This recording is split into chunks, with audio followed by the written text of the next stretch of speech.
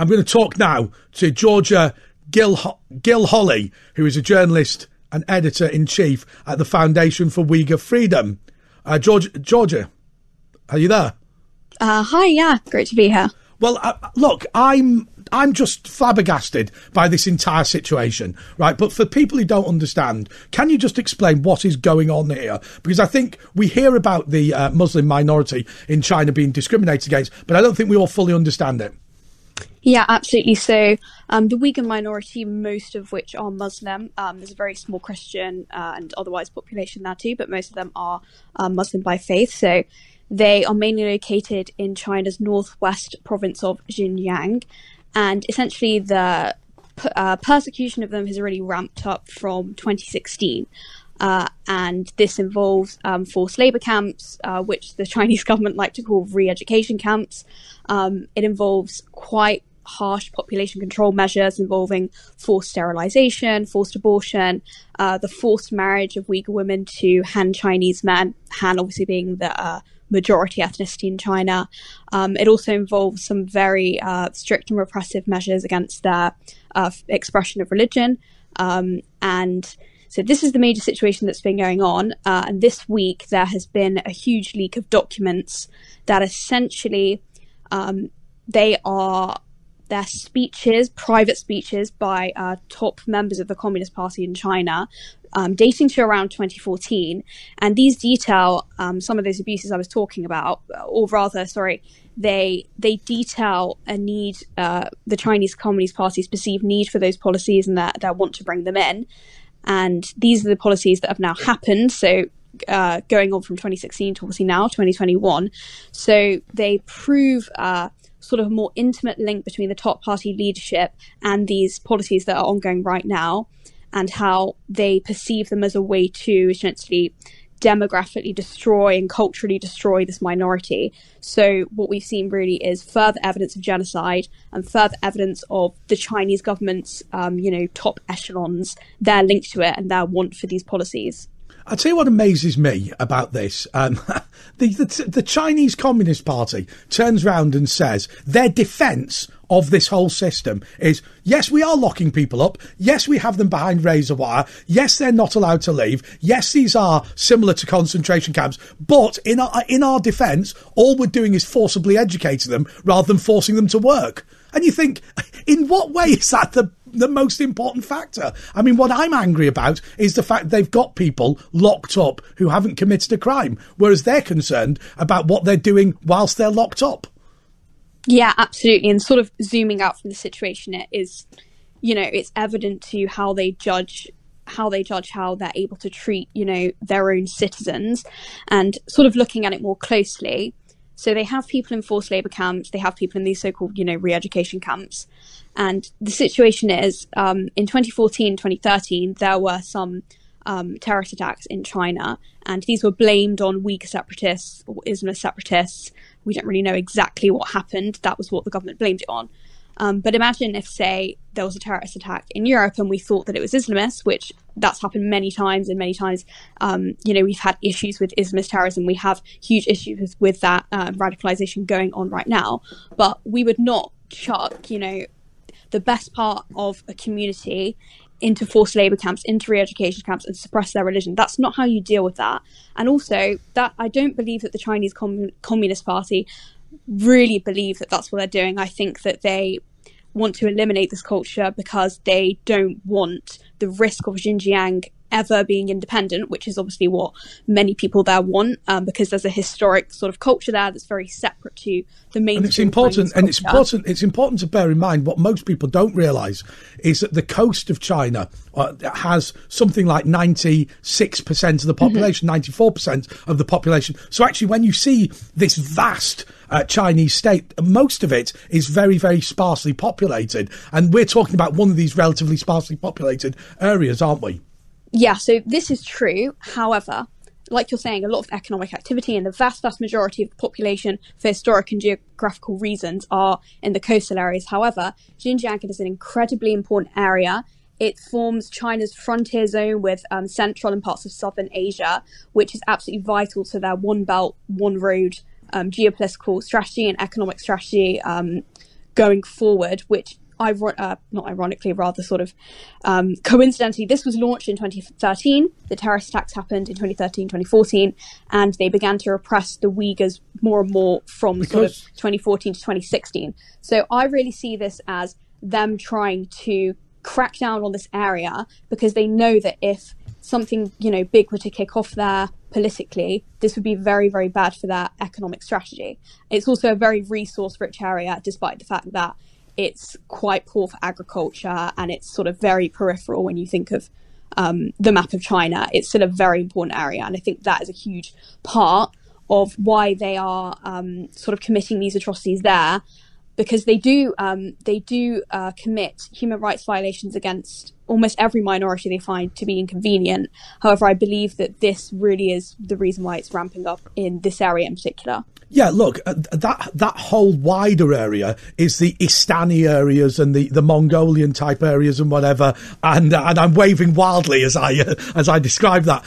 So these people are indigenous to the area, and actually they're not dissimilar to people across the border in some of these other countries, in that they're majority Muslim, they're relatively oil rich areas. It's funny, isn't it, that when you look at what the Soviet Union did, it moved a large number of Russian citizens into places like Latvia in order to attempt to sort of dilute the local population. And when you see what's going on with the Uyghurs and the fact that they have to marry the more traditionally ethnic Chinese, it's similar to that. It's about border security, isn't it? In reality, these people, because they live very close to other countries, they are culturally much more similar to those countries than they are to the people on the coast of China.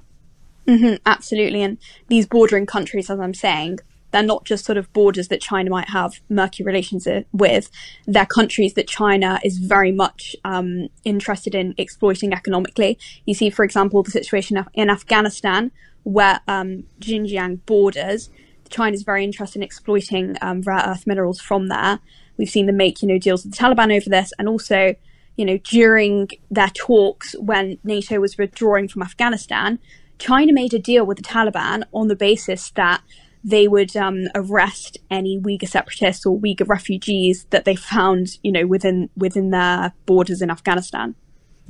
I have to say, I find that absolutely extraordinary, and it just shows you how some of these fundamentalist groups are such total hypocrites. The idea that a group of people that describe themselves as radical Muslims would work with the Chinese Communist Party to prevent Muslim refugees going to an Islamic state is just bananas, isn't it? Absolutely. Well, look, I'm worried about our general relationship with the Chinese. Many of you will remember when the Queen was rude about the Chinese government. Apparently, what she said, she got overheard, quote unquote. And she said the cause of this was that her umbrella had magnified her voice and made it more possible to be heard on camera. Obviously, she did it deliberately. But what happened was the police officer that was in charge of President Xi's visit walked up to her and said the Chinese had been very rude. And she said, oh, yes, they were very rude to the ambassador as well. But my understanding is, and I don't work in the palace, but my understanding is that the Queen was deeply, deeply unhappy with President Xi coming to the United Kingdom because of these human rights abuses. Prince Charles refused to meet him altogether. But the reason he came was because George Osborne was obsessed with trade with China. And I suppose that's my question. Are we putting trade ahead of our principles? Well, yeah, absolutely. I think you sort of take one look at the situation. That's the conclusion that you would withdraw. So obviously you're referring to sort of the so-called golden age of relations with China between, David Cameron and Osborne and Xi, who sort of ascended to the presidency around 2013. And there was a lot more sort of friendly language between them, despite between the two governments, despite the fact that even during that time, this was prior to sort of the major crackdowns in Xinjiang. Of course, they were still committing huge and horrific human rights abuses, many protests in Hong Kong, many, incidences of forced organ harvesting, forced labour, religious repression against various minority groups, including the Uyghurs. So I think it's not sort of that this has arisen and we need to question it. It's just that this is being talked about a bit more, and things have got worse in Xinjiang in particular. And also Hong Kong, of course. So we're talking a bit more about it. And I think as well, COVID really shone the light on our relationship with China more than ever in the past few decades, I think. So it's not necessarily that China was, peachy and great back then, though I think it was definitely more open in terms of international journalists, for example. I say more open, I don't mean as open as it should have been, of course, as open on the level as the UK, the US, or other free nations. What frustrates me is the sheer dishonesty of communist China. Like, let me give you an example, right? And this may be, I admit, I've got no proof for what I'm about to say, but neither me nor any of my mates have fallen ill with coronavirus where I live, right? No one, right? I live in Windsor in Berkshire, right? But we all were ill in December 2019, all dreadfully, coughs, colds. It was worst winter flu, quote unquote, that we've ever had. I believe that coronavirus was around before we admit to it being around. But why do we believe that it only started in the January? The reason we believe it only started in the January is because that's what communist China's told us. Why do we believe communist China? These people have a track record of sheer and consistent dishonesty.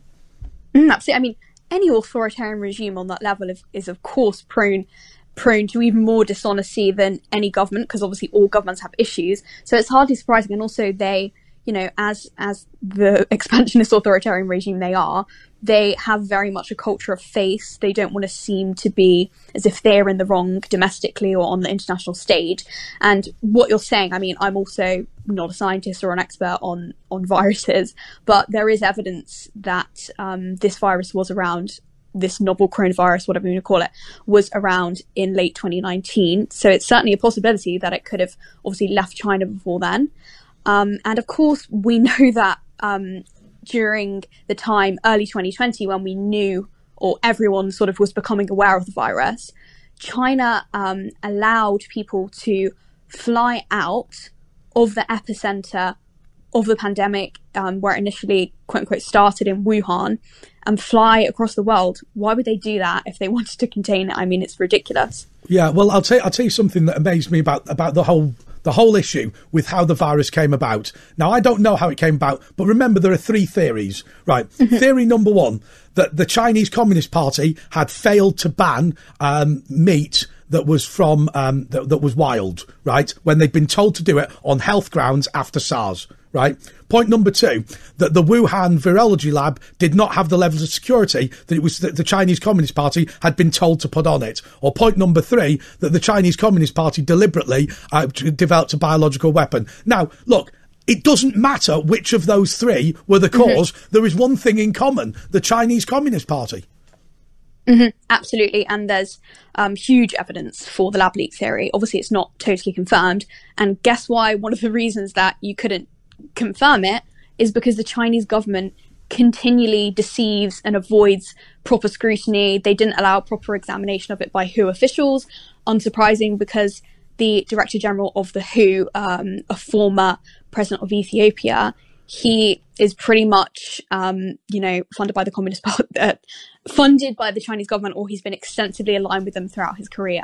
So it's hardly surprising. Of course, he's the first head of the World Health Organization who is not a medical doctor. Oh, by the way, let's just be clear. Let's just be clear on one important principle. Scientists in general do not professionally refer to themselves as doctor, so they don't confuse themselves with a medic. I'm afraid that Dr. Tedros, or whatever his name is deliberately leading people to believe that he is a medical doctor, and he is not.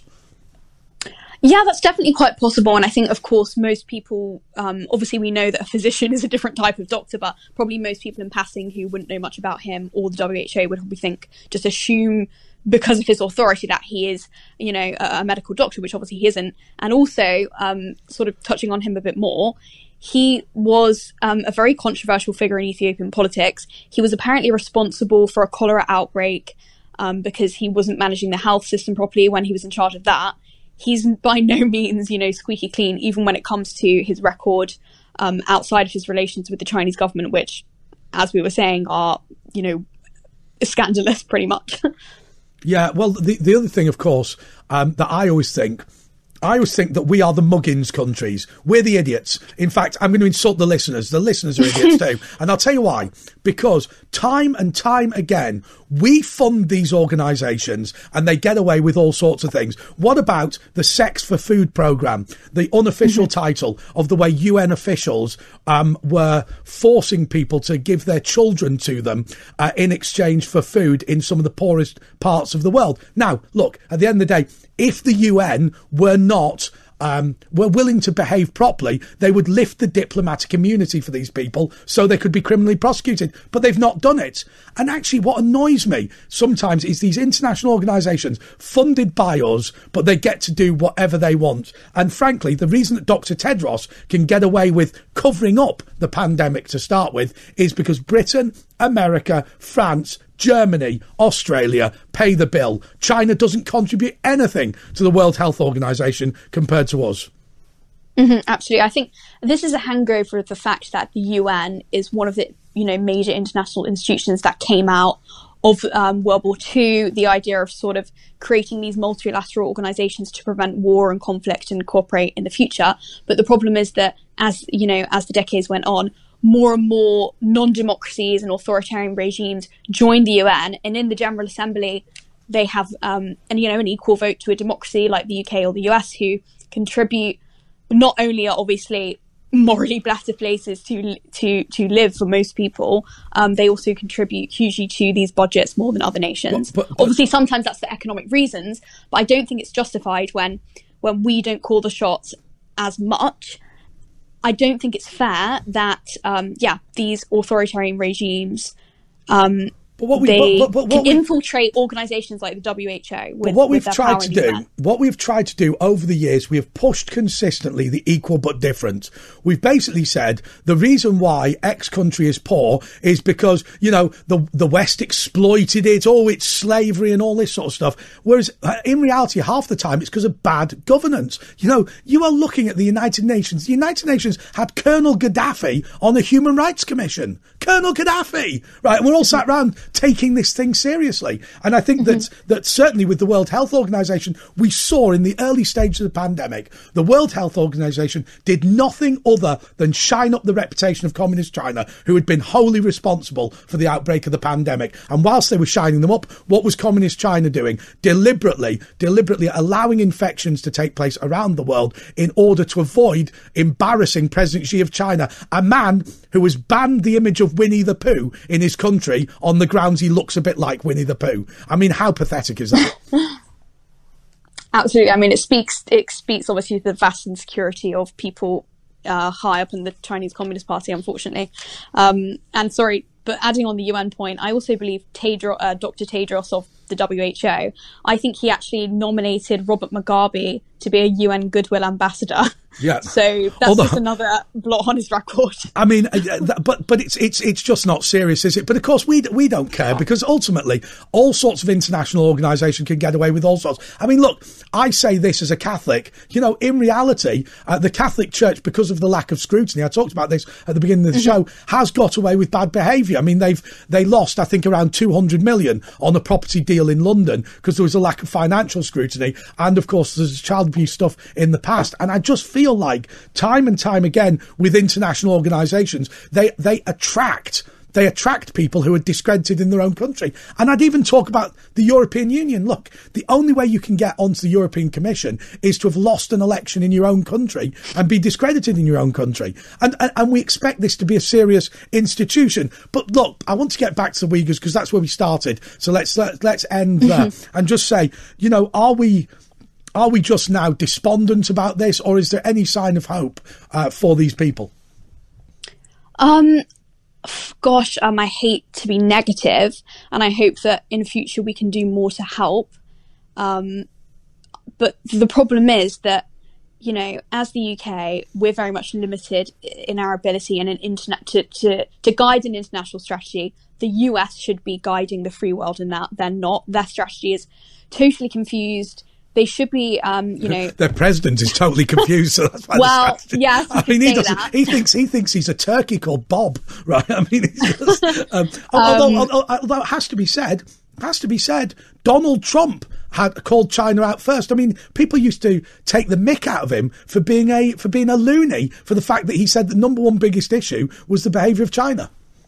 Yeah, I think although Trump's policy on China wasn't sort of, watertight or achieve all the aims that I would like, I think that he definitely did probably, one of the things that people, even who might not like him or vote for him, can agree on. He sort of has no filter when he speaks. He's not that sort of typical politician. So I think that probably he was in a better place to criticize some of those things that China has pursued even prior to the WHO scandals and the COVID scandals, and prior to sort of the Xinjiang thing being in the news as much. I think, he definitely played a good role in calling that out. But I think, obviously we can talk about Joe Biden as well, but I think that the issues with the US's relationship with China obviously predates Donald Trump, predates Biden.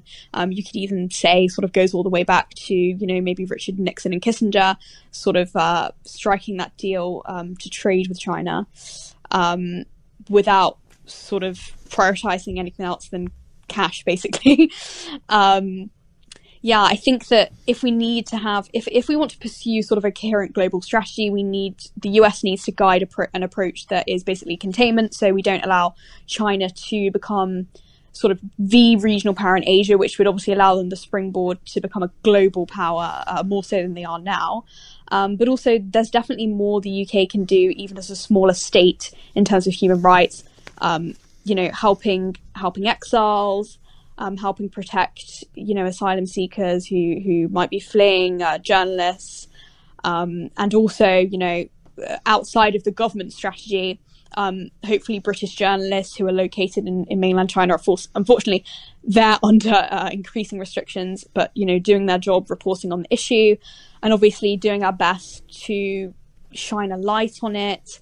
And like I say, in terms of policy, making sure that first of all, we're not, giving millions of pounds in government contracts to the Chinese state companies, which we are right now, unfortunately.